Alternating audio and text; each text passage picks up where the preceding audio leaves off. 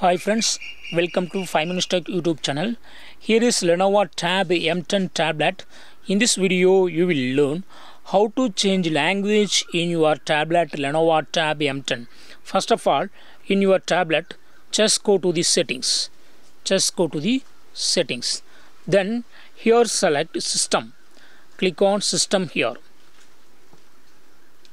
And here click on languages and input. And click on languages and click on add a language. By default English India is available. If you would like to add more language, click on add a language and select the language of your choice. Here I select Tamil and it has been added.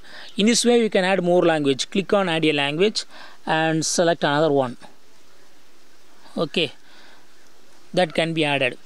Suppose if you would like to activate selected language, you have to keep that particular language to the first position. Just pick up and drop to the first position so that will be activated. See here, now Tamil is activated. Okay, see in the preview. Okay, if you would like to activate another language, just move that third language to the first and that will be activated.